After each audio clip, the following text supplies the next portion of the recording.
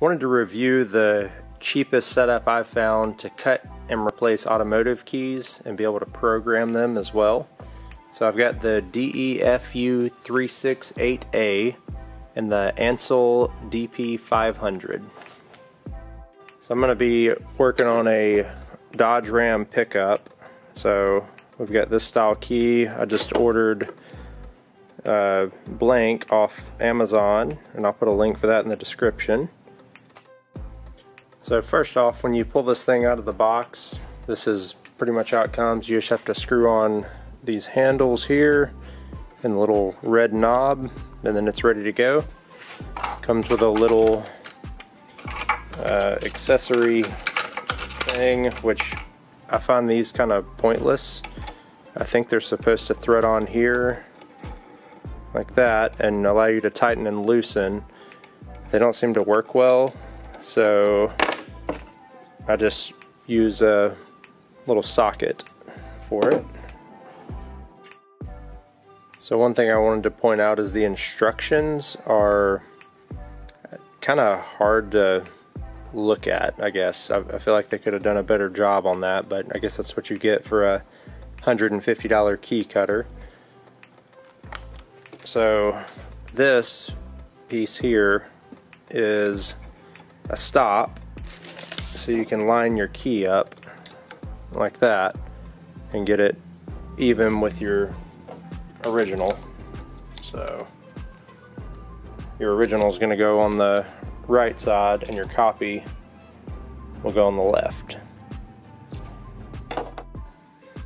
So the handle on the right controls the depth of your cut, and this one will move it around, and you've got a lock in the front to keep it locked from going side to side, and that's so you can, I don't know if you can see, but so you can lock in line and just go up and down these ridges. Okay, I'm going to go ahead and cut this one, and just to note, this is only the second key I have cut with this machine. The first one did work out, so I was going to duplicate that result. So you want to make sure you're turning your key the proper way. So for this, I have a little dimple down here where the key ring goes, so I'm going to put both those down to start. So to get these lined up properly, on the bottom of your key that you're copying, you've got a little dimple there, and you want to line that up perfectly along the ridge of the key. And so when you think you've got it right, you want to go ahead and slide the tray back and then press down and make sure it doesn't slide off to either side. So I've got mine lined up now, and just a note to get started, you're going to want to go over the key several times, and especially going up inclines like this part here. You just kind of gently release pressure and climb up it, and then it's really difficult once you get to the peak to keep it steady, so you'll just drop down into the valley there and just make sure you get it really smooth, and you can clean it up with a wire brush or a file of some sort when you get done.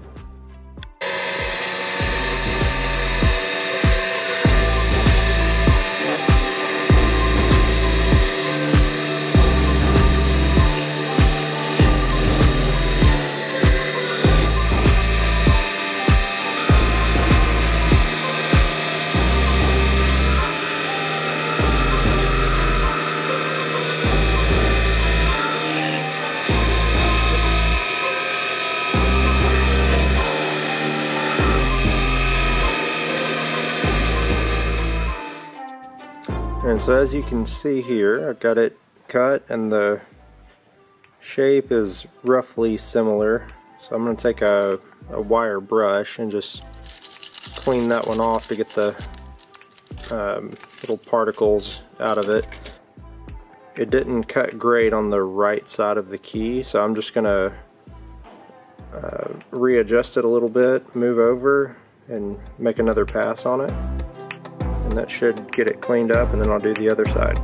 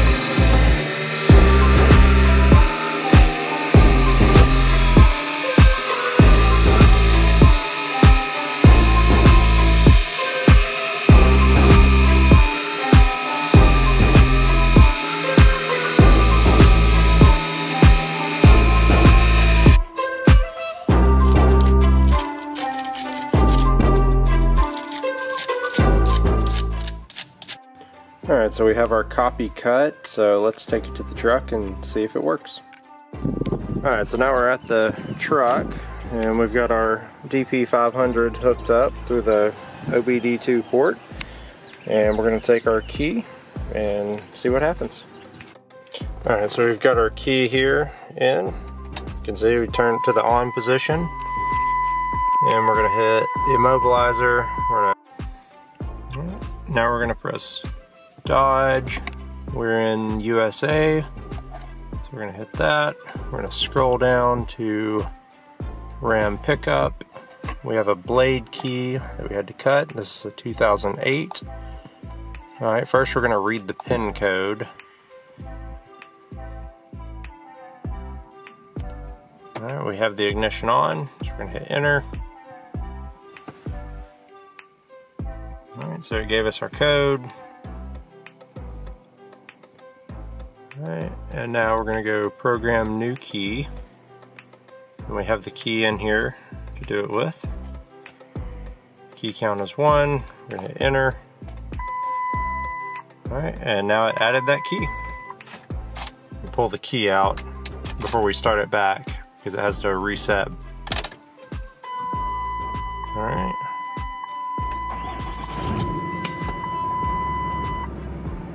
And it works. I hope this helps, and I'll put links for all the items down below in the description.